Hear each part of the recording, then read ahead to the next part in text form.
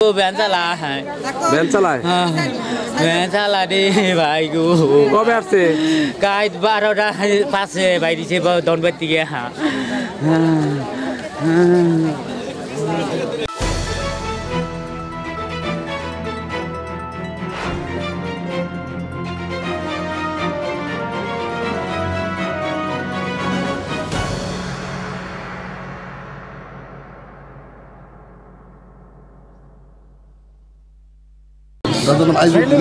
এই নিহত তারা মেয়ে ভ্যান চালক ছিলেন, অত্যন্ত দরিদ্র।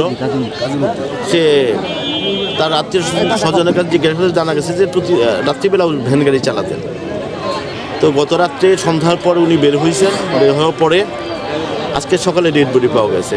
তো স্থানীয় এক টিচার আমাকে ফোন করে বলে যে একজন ডেড বডি পড়ে আছে। প্রথমে আইডেন্টিফাই হয় নাই, পরে আসার পরে এটা আইডেন্টিফাই হলো। তার সন্তান আসছে, তার আত্মীয় স্বজন আসছেন, স্থানীয় মেম্বাররা আসছেন, জনপ্রতিনিধিরা আসছেন। তো আমার ধারণা যে এটা তার ভ্যানগাড়িতে মিসিং হয়েছে, ভ্যানগাড়িতে নিয়ে নিয়েছে।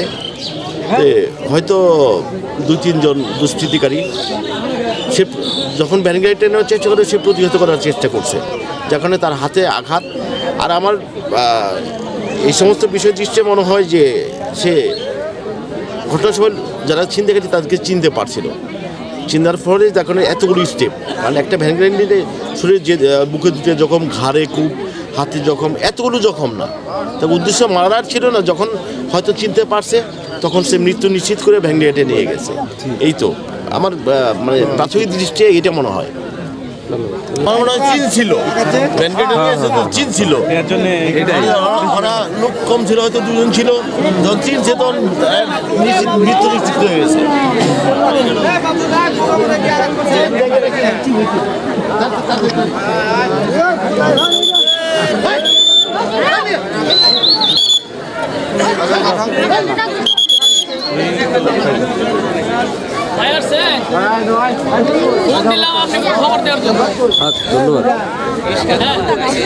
আসলে যে এই ঘটনা আপনারা সকালবেলা কেমনে জানলেন?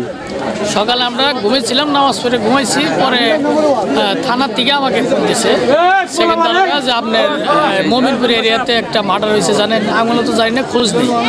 পরবর্তী আসছি, আইসা দিয়ে যে ঘটনাস্থলে আইসা দিয়ে সত্য। পরে আবার আমি জানাই দিছি যে এরকম আছে, লাশটা পড়ে হয়েছে। পরে এখানে কানাকানি করলো একটা লোক যে এই লোকটা সমতকুর বাড়ি।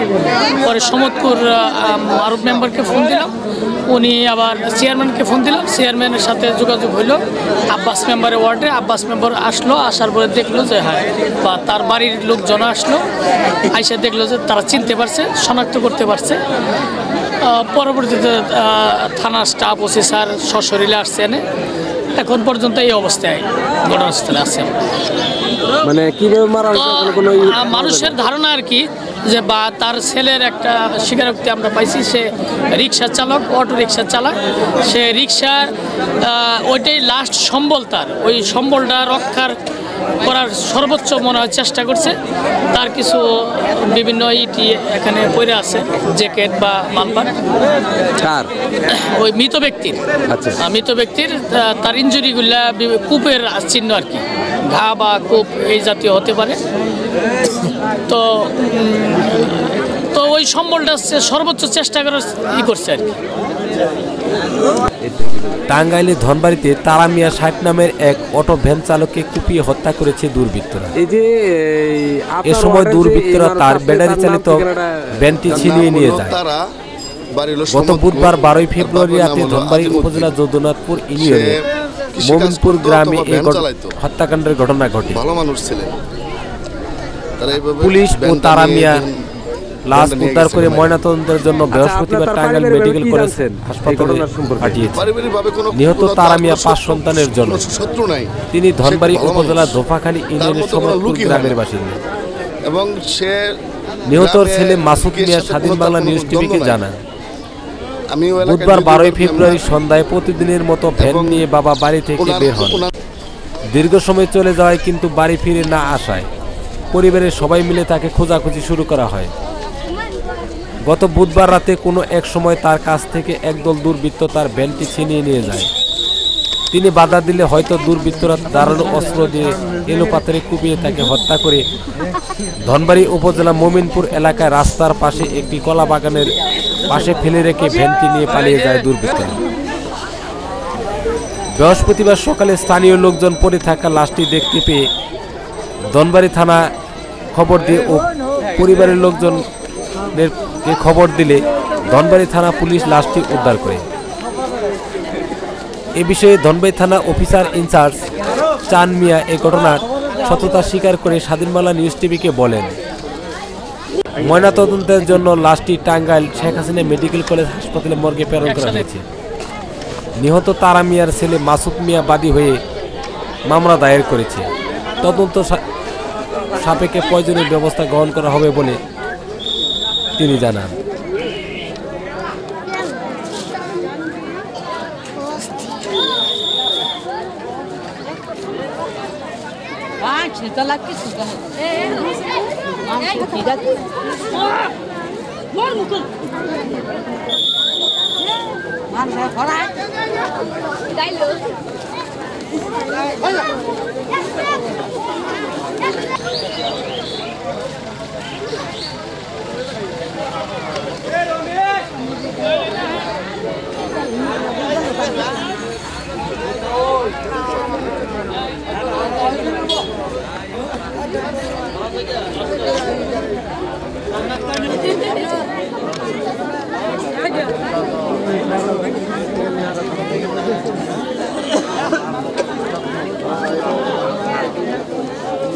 এই জিনিসের কত মূল্য? কিভাবে খবর পাইছো? আমি খবর পাইছি ইন্ডিয়া হয়তো কেউ মোবাইল করতাম আমার ওইভাবে আত্মীয় বাড়ি আত্মীয় হিসাবে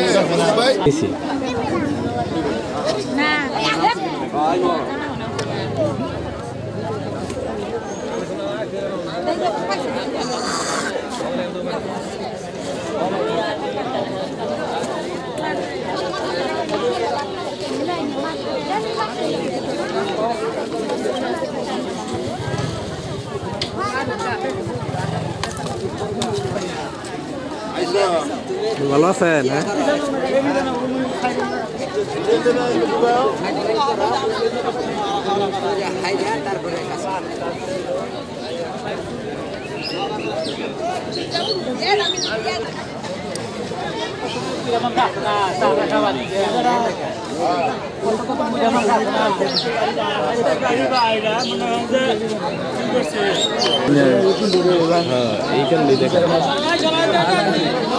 বাবা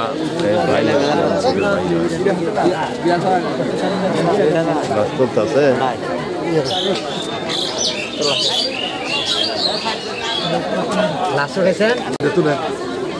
না, ওই লাস্ট তুলবো না।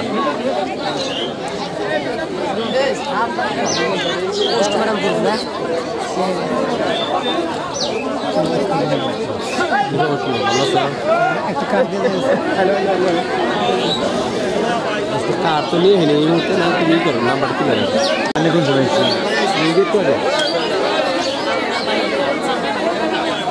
এই আসেন ভাই এই গুরু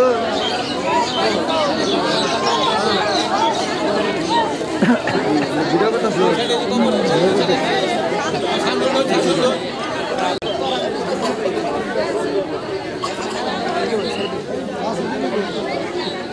আন্দর তো দাসু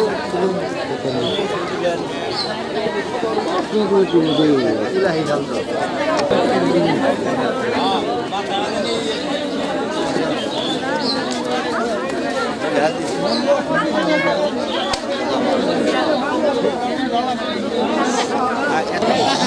দেখাবান দেখাবান লাস্ট দিয়ে তো মোবাইল দাও ভাই গো ভাই ভাই গো একটু সাইড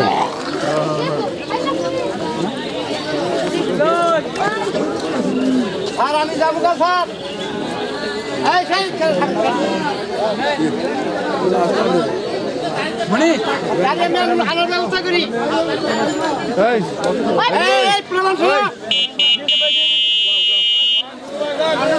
শোনো এই প্রমাণ শোনো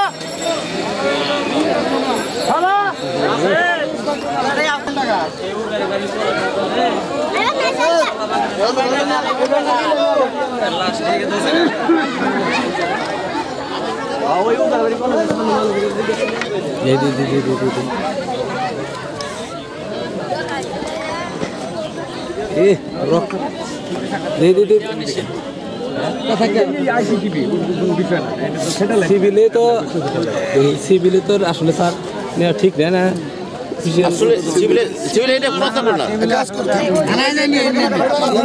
অফিসিয়াল ভাবে নিলেই সুবিধা আর এই ঘটনাস্থলে নেই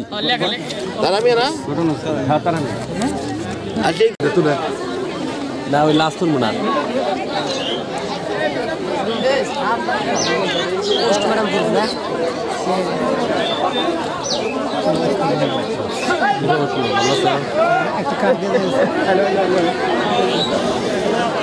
কার তো নিয়ে হেলে এই মুহূর্তে না তুমি করো নাম্বার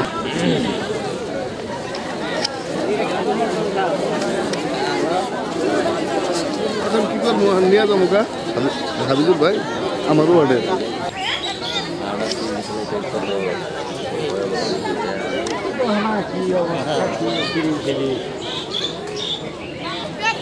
আমি কাম করবো স্বামী